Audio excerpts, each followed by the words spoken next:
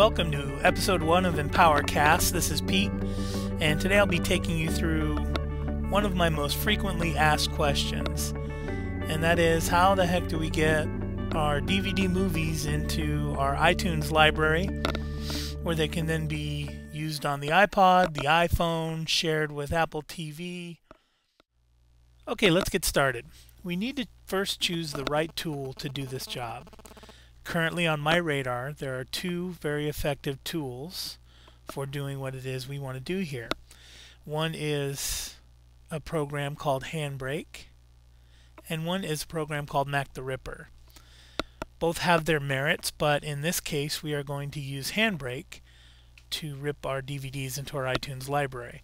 So I'm going to get started by first downloading Handbrake and installing it. I'm going to go to the Handbrake website, and I don't remember what it is. So what I do is I just go to the Google search box and type in the word Handbrake and hit enter, and it's usually the top hit, and it is. I'll click on the Handbrake link, which will take me to the software manufacturer's website, and they've made it very simple with a download it now link right on the front page. I've got several different platforms to choose from here, and I'm just going to choose 10.4 plus. Click download. You can see when Handbrake first launches, it's asking you for a DVD. It's saying, hey, point me towards this DVD that you want to rip. So what I'm going to do is I'm going to take my DVD of Office Space and I'm going to insert it into the drive. And you could have done this before launching Handbrake. You can get the same result. Now as soon as that DVD loads, the DVD player application launches automatically and you begin playing the DVD. So we don't want to play the DVD. We don't want to be in the DVD player application. So I am going to just quit the DVD player application and get back to Handbrake.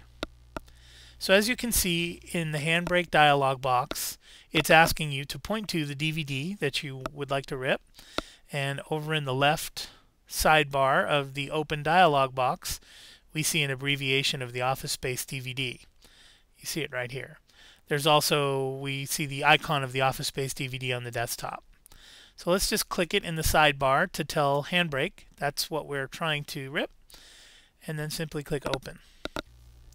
What Handbrake will now do is scan the DVD and sort of take a look at what files are on there and present them to you for your decision to rip the particular files on the DVD.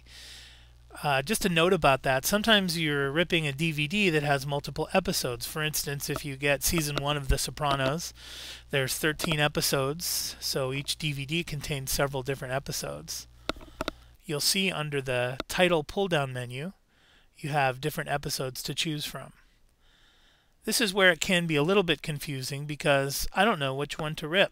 Neither of them are marked as feature or special features, so I'm really not sure what either of these files are. But conventional wisdom would tell me that the movie is most likely the 1 hour and 29-minute file, and the intro or the menus is the 2-minute and 31-second file. So I want to make sure I choose the 1 hour and 29-minute file, because like I said, it's most likely that that's the feature. I'm going to click that. Now under presets, by default, we only have 3. But there is a command down here at the bottom under the gear pull-down menu that says Update Built-in Presets. And I'm going to choose that now. When we do that, the built-in presets expand to show many, many more.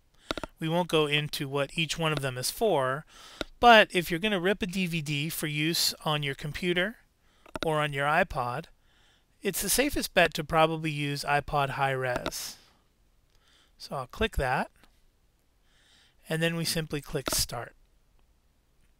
So let's get started ripping this DVD. As you can see, when we get started, at the bottom it says encoding, task 1 of 1, and the amount of completion. It also gives you an ETA, so this DVD will take approximately 1 hour and 30 minutes. Almost the exact time or length of the feature. So it's about real-time ripping with this particular computer. I do have a G5 tower on my desktop with 4 processors in it, and the ripping time for a DVD is about 40 minutes. So it really depends on the processor speed of your machine. If you're using a MacBook, let's say, you're going to get considerably less speed than you would out of a MacBook Pro or a tower. So this will vary depending on the type of hardware you have, but as you can see here, we will be waiting about an hour and a half for this file to be finished. I find that it's best, before I go to bed at night, I throw a DVD in and I choose RIP from Handbrake, and Handbrake just rips it while I sleep, so I don't have to sit and wait for it. Okay, we're back, and as you can see, Handbrake gives me a pop-up box that says, "Put down that cocktail, your Handbrake encode is done." So we just click on OK, and we can even quit Handbrake now.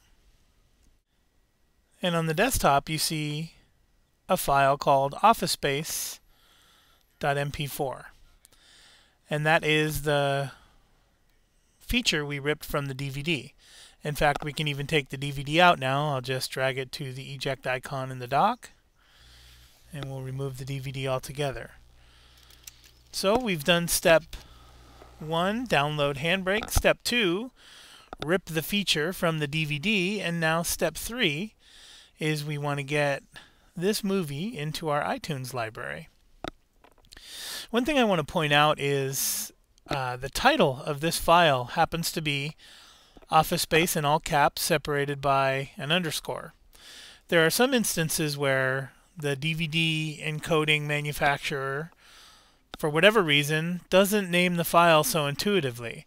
Sometimes it'll be called feature or video TS. So we're going to rename that later, but I just wanted to point out that it's not always going to give you the name of the feature that you just ripped.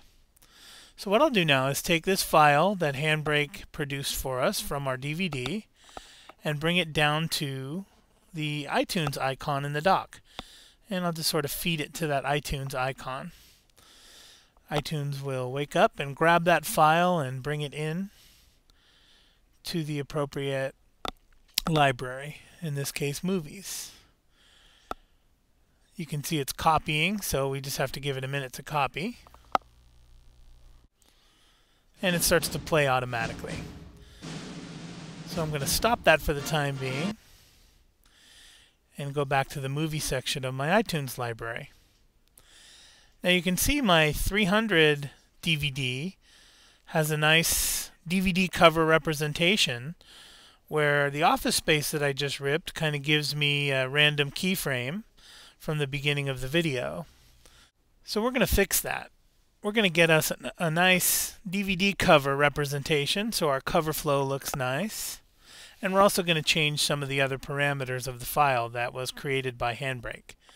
So I'm going to launch Safari, and I find that the easiest way to find the DVD cover is to just punch it into the Google search box. So I'm just going to type in Office Space DVD. And then I'll click on Images. And there we have the DVD cover for Office Space. And you want about a 300 pixel width is pretty much ideal in that neighborhood. It doesn't have to be exact, but 300 is about right. So I see a 300 here. Perfect. I'm going to click on it and then click See Full Size Image. The quality's not very good, so I'm going to pass this one up for a better one, I hope. Let's see what we can find. Here's another one. Click it. Click See Full Size Image.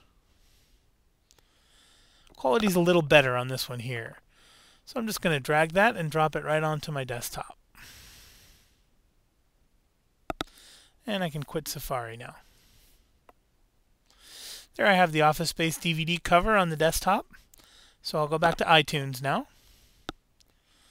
And I'm going to get info on my Office Space file here.